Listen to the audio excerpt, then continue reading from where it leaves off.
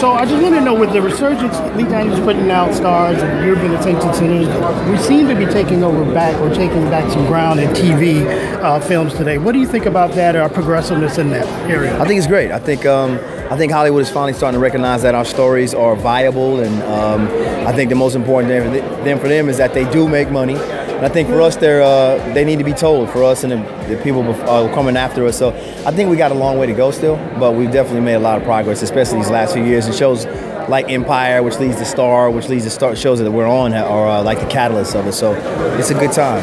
Well, continued success with you, sir. Thank you, sir. Thank you.